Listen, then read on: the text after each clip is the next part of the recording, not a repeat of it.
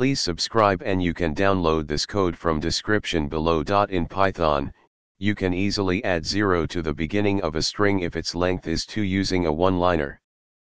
This is a common operation when working with numbers or formatting dates.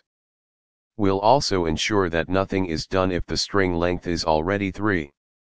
Here's a step-by-step tutorial with a code example. In this code example, we're following these steps. Define an input underscore string with the string you want to manipulate. In this case, we've set it to 42. Use a Python one-liner to check the length of the input string. Store the result in the output underscore string variable. Finally, print both the input and output strings to see the result. When you run this code with the provided input string 42, it will add 0 to the beginning, and you'll see the output as 042. You can replace the input underscore string with any other 2-character string, and the code will add 0 if needed.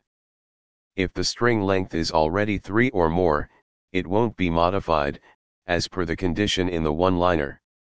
ChatGPT